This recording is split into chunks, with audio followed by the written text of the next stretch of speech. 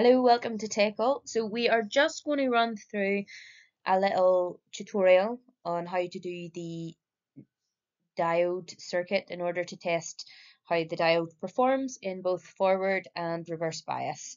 So here I have built the circuit for the Zener diode. As you can see here, we're going to do it in forward bias. So when we say forward bias, we're talking about how the current, the conventional current, so the positive current, goes through the diode from this side to this side. So the diode's like an arrow. So the arrow is telling you what way the current should flow through the diode. Conventional current, okay? We're talking about current that comes out the positive side of the battery. So here's our battery. The positive side is this side of the battery. So the long lines, if you imagine the long lines are pumping the current out in the direction of the long lines, okay? This is the positive side of the battery, so the current's going this way, okay? And it's going through our diode in the direction of the arrow, which means it is forward bias. Okay, that's the easiest way to remember it. So in the forward bias setup, we want our resistor to be set to 22 ohms. Okay, so just remember that. And forward bias is when we're sending out a positive current. So that's for all the values from 0 volts up to 0.85 volts. Okay, so this is forward bias. So you build your circuit just like this, very, very simple. You hit play and it's going to tell you what current's going through the diode. Okay, you can add a voltage reference on here, but you don't actually need it because you don't need to record the voltage for this task. It's just asking for these voltages, what is the current? So that's really all you need. It's as simple as that. So that's your forward bias through the Zener. Now, when we go down to reverse bias, so let's say we want to do, we'll go to the maximum, we'll go to the minus 12 volts, okay? All you do is change the battery to minus 12 volts, okay? That way you're telling, the minus is telling Multisim to send the current now out of the negative side of the battery in an anti-clockwise direction. And now we're going through the diode the wrong way. In other words, reverse bias, okay?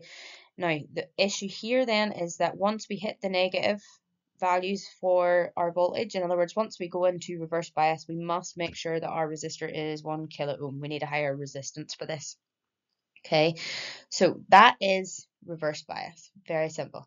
All you're doing is changing the resistor once you go down into the negative voltages, and you're changing the voltages on the battery just through the negative voltages. You don't need to change your circuit build. You don't need to change the direction of the battery and rebuild it. What I see sometimes is people will change the direction of the battery, which is a whole handling because you have to delete all the wires and then rebuild it up again.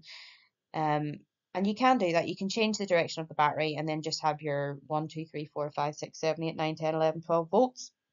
But what I see quite often is people change the direction of the battery and they put a negative voltage in. Okay, when you put a negative voltage in, you're telling Multisim to send current from the negative side of the battery. So if the negative side of the battery is pointing in the opposite direction from what you see here, then it's going to send minus 12 volts this way, which would still be forward bias, okay? So don't bother changing the direction of your battery, simply just change the voltage to the minus voltages. Now if I run this, we're going to see that there's still current going through the diode in the opposite direction, but you notice because the diode now has a resistance against this current, the current's going to be a lot less than what it would be in forward bias in that situation. All right, so that's all there is to it. So forward bias is like this, reverse bias is the anti-clockwise direction, okay?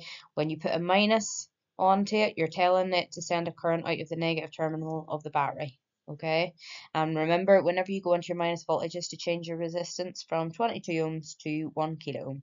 And you'll just do this and run it through every step. So if you went to minus 2 volts, for example, now we've got 2 volts coming out of the battery this way, anti-clockwise in reverse bias.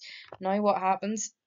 We can see we've got a nano amp here because there's not enough voltage to push anything through the diode because it's in reverse bias, and the diode's like, nah, you're not getting through here, you're not strong enough. So we basically see no current, or what we call a negligible current. But if you were to convert that to milliamps, it would essentially be 0. Okay, so that is all there is to this. It's a very straightforward circuit. You just have to not fiddle around with your circuit. All you're doing is just changing your values, and it will be very, very simple. And then you record your results in your table. You're going to create a graph that goes from minus 12 volts to plus 0.85 volts on the x-axis, and then you're going to plot the current results on that graph for both the Zener and the standard diode, and you will see that they both produce different curves. All right, give it a go.